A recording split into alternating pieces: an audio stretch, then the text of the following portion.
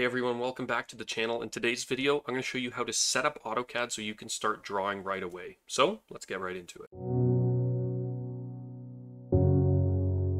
Alright, so the first thing you guys are going to want to do when you open AutoCAD is you're going to want to come to your left-hand bar right here, and you're going to see we have a few options. If we click the down arrow, you can create sheet sets, create templates, things like that. You don't need to worry about that.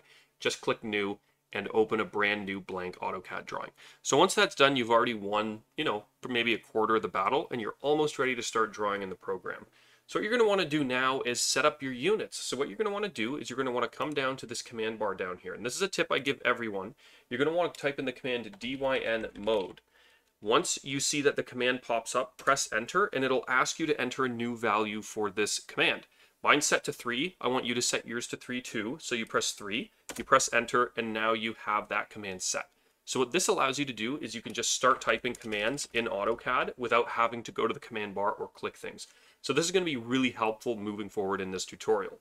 Once that's done, we want to type in units, go to our units bar. You can see what the command is, click enter, and we're going to be brought to this dialog box. What this dialog box does is it allows us to set up our drawing units, obviously, in the program. So you can switch it to what you need. So if we come here to type, you're going to see architectural, decimal, engineering. Click whatever you want. I'm going to click architectural because we tend to do a lot of tutorials in that.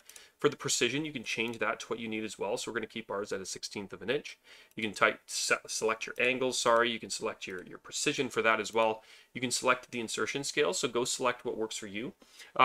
Depending on where you're located, it'll be default millimeters or probably inches. But for what I'm doing, it's default millimeters, and that's okay. I'm going to keep, well, actually, you know what? I'm going to switch mine to probably feet. And then that is how you would select your units. You can see there's some absolutely nuts drawing units, like there's light years and stuff, but I mean, we don't need to deal with that because nobody's making a house that's, 20 light years long. So anyways, we got our feet. You can switch your lighting as well. We're going to keep it international. Once that's done, we click OK, and it's going to say for use with architectural or engineering linear units, insert unit should be set to inches. So I'm going to cancel that. I'm actually going to switch this to inches, and that just helps the program, with that, and you should switch it if you're going to do that. Once that's done, click OK, and you're going to be able to start drawing. So that's the main way you set up AutoCAD for drawing. Now, if you want to actually start drawing, you can select your line tool up here. You can click where you want it to go. And then if you're going and you're, let's say, drawing it left to right, what you can do is you can now see that while we selected inches for our units, it's giving us feet in the architectural sense as well. And that's just the way the program works. So you can see here, I can type in, and you can see the bar is set to 51 feet. I can type in 100.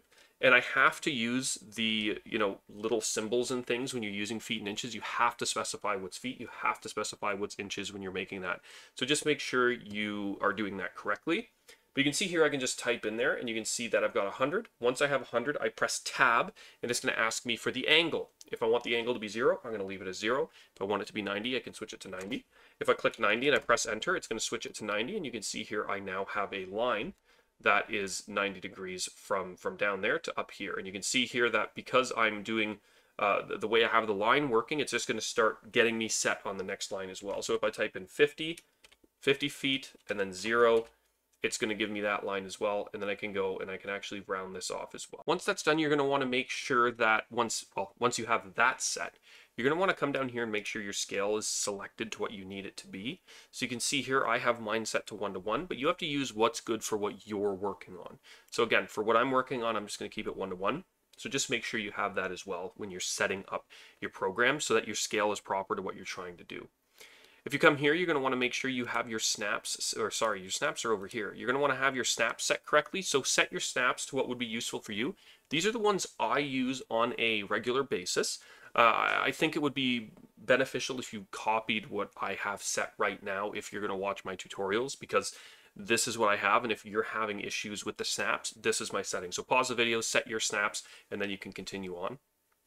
And then we can just get rid of that. Then you can come here, I'm going to have my grid snap on, and that's kind of the main things that you would want. Once that's done, if you come here, you can see we have our layouts. This is not too important when you want to start drawing, but if you come to your layouts, you can see we can set our sheet sizes and everything. But again, I've got a tutorial on that as well if you want to go check that out.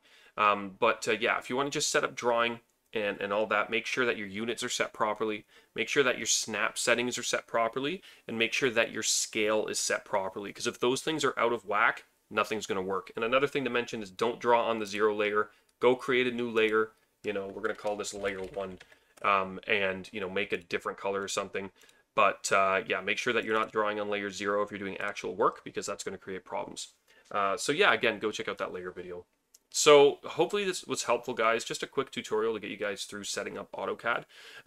Again, go check out our other more in-depth tutorials if you want more information. So guys, take care, and we'll see you in the next one.